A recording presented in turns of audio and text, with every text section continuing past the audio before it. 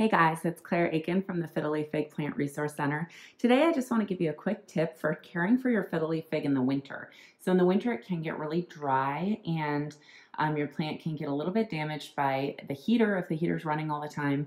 And so to protect your plant, I recommend grouping your houseplants into one area like I have here. Here you have my variegated fiddle fig. I'm really worried about him because we only have 2 leaves left. It started with 4 leaves and we're down to 2, and so I'm really trying to pull out all the stops to take care of him. And so what I've done is I've grouped all my houseplants together here, and that can adjust the humidity and keep it more humid and also keep the temperature more the same.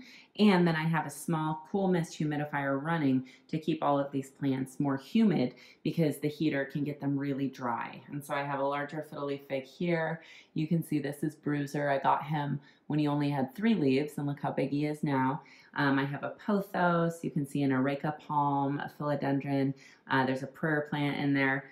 So grouping all these plants together can really help protect your plant, and running the humidifier can help with the humidity. You also want to be careful to water a little bit less in the winter because although the air is very dry and the leaves can dry out, the soil takes longer to dry out. So a lot of people will overwater their plants in the winter, but the soil takes a long time to dry because there's less light and it's cooler.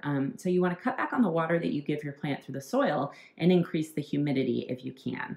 So that's just a quick tip to protect your fiddle fig in the dry winter months. Merry Christmas and happy holidays.